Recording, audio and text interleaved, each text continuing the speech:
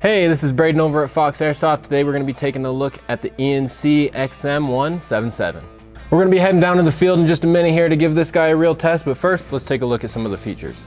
Quick PSA for you guys, we also just got in our new FAF Airsoft team patches and we are giving them away for free. All you have to do is check the link in the description below, follow the instructions there, and you can secure your own free FAF Airsoft team patch. This guy's going to be running off a 7.4 LiPo battery. It is a small Tamiya connector and housed in the front handguard here, and she's going to be shooting about 350 FPS. Taking a look at some of the features on this guy, starting at the stock here, you do have a 5-point adjustable stock, so you can get that guy set to wherever is comfortable for you and your arm length. Moving forward, we do have your charging handle, which you can pull back to reveal your rotary style hop-up unit. Left hand side here, your fire selector. It's going to take you between safe, semi, and fully automatic.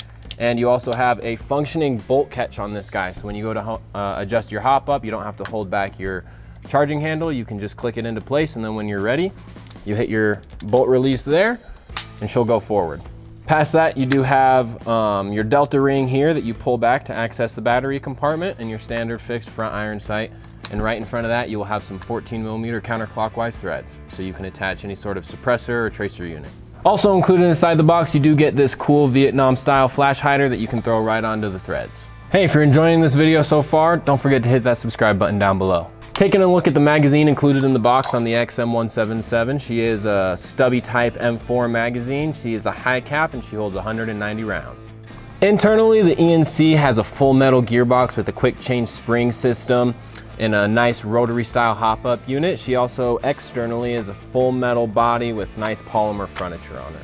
Moving on to battery installation on the XM177, you're gonna go ahead and grab your delta ring here, pull it on back, and that is gonna expose your battery compartment there by removing that lower panel from your handguard. From there, you're gonna take your battery. Now this is a bit of a tighter battery space, but these little 7.4 LiPo batteries do fit just beautifully. You'll take your Tamiya connectors, go ahead and get her plugged on in here. Once she's plugged in, you can tuck those in. Take that lower half to your battery compartment, pull down that delta ring, and you are good to go. This rifle is available in our starter kit bundle. We have our basic, BBs, charger, and battery. If you get the complete version of the starter kit, it will also include a gun bag, mesh mask, and goggles. All right, now we're gonna take this ENC out to the field and see how she does.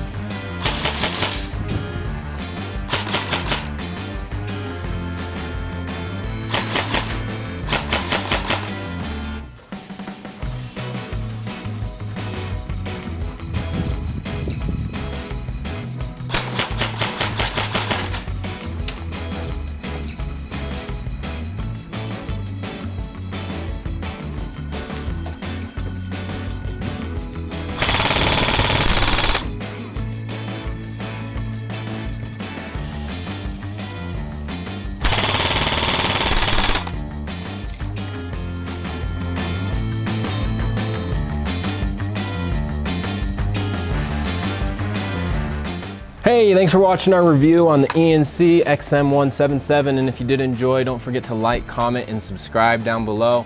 And don't forget you can find us on TikTok, Facebook, and Instagram.